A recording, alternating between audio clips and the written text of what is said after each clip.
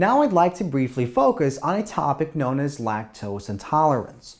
Now, lactose is a disaccharide sugar molecule, and what that means is it actually consists of two individual monosaccharides. One of them is galactose and the other one is glucose. And these are connected by a special type of bond known as the beta-1,4 glycosidic bond. Now, these lactose molecules are found in milk products and other dairy products. So if you ingest things like cheese or ice cream or milk itself, or let's say yogurt or sour cream, all of these dairy products basically contain lactose. Now, normally, if we ingest the lactose, eventually it makes its way into the small intestine of our body. And once inside our intestines, a special type of digestive enzyme is released known as lactase. And what lactase does is it's able to actually use water molecules to catalytically cleave this glycosidic bond. And so we form these two individual monosaccharide sugar molecules, so the glucose and the galactose.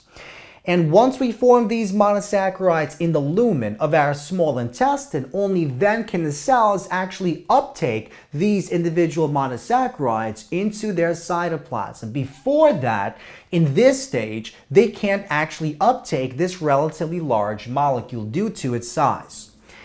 Now, some individuals are basically intolerant to lactose, and this condition is commonly known as hypolactasia.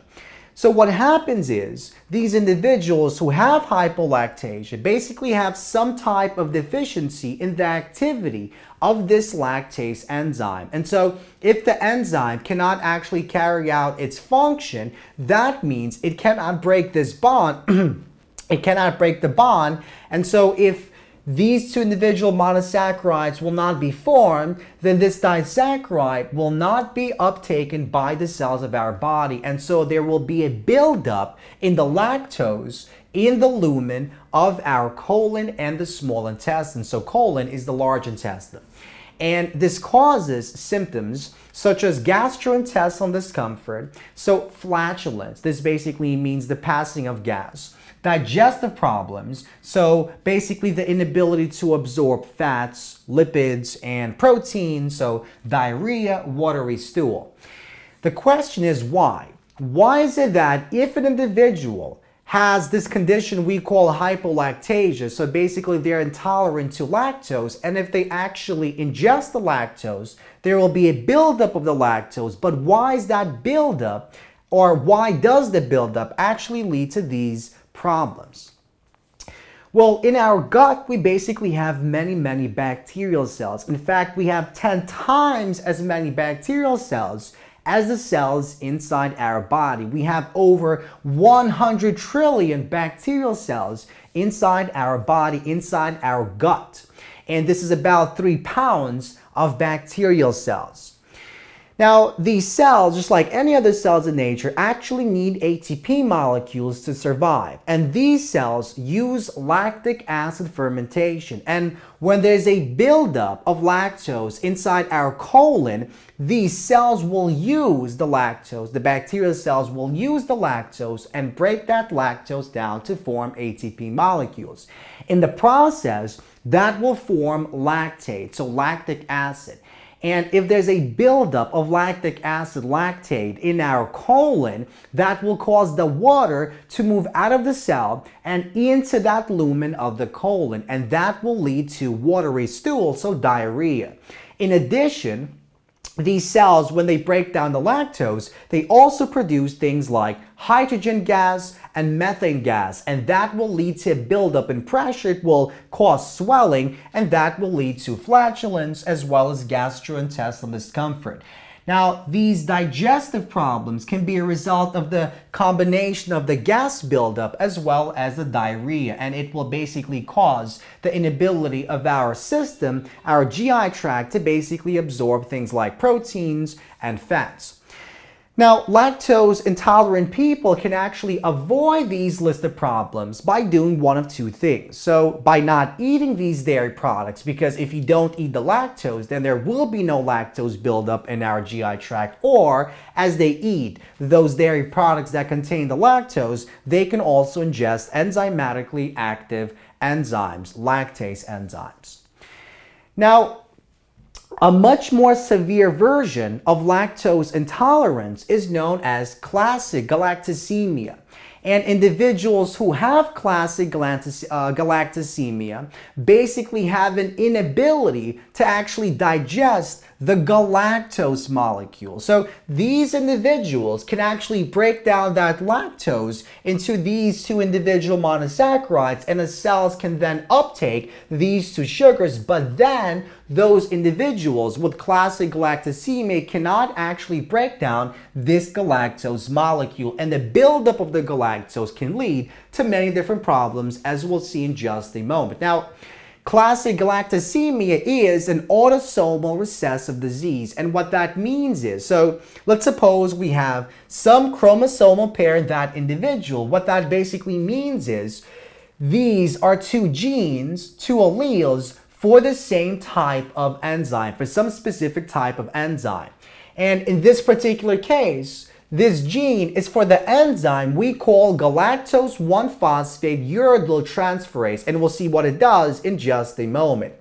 And in individuals who have classic galactosemia, this gene or both of these genes are actually mutated. And what that means is these individuals cannot actually form a functional enzyme. And what that means is if this enzyme isn't actually formed or is dysfunctional, what that means is it can't carry out a specific type of function.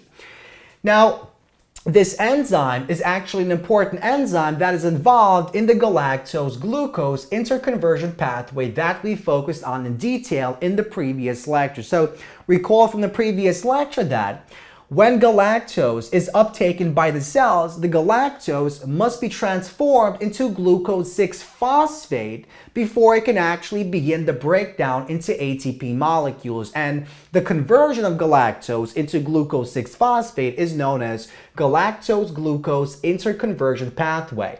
And within this pathway, we have 4 different steps that are catalyzed by 4 different enzymes. And one of these steps, step number 2, is catalyzed by galactose-1-phosphate uridyl transferase.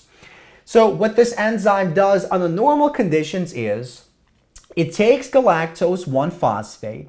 In the presence of UDP glucose, this enzyme catalyzes the transformation into UDP galactose. So this becomes UDP galactose, and the UDP glucose becomes glucose 1-phosphate. And then the glucose 1-phosphate can basically go on to form glucose 6-phosphate, which can be fed, incorporated into the glycolytic pathway, and the UDP galactose can be transformed into the UDP glucose.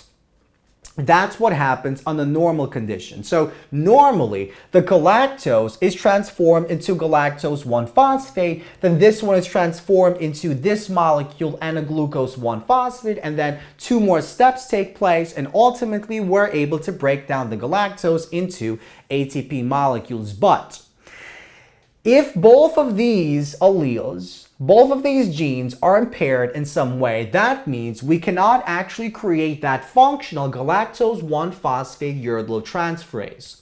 And so what happens is our cells will be able to break down the lactose into these 2 molecules. Then the galactose will be broken down, or will be essentially modified to form the galactose 1-phosphate, but the galactose 1-phosphate will not be able to form these molecules here.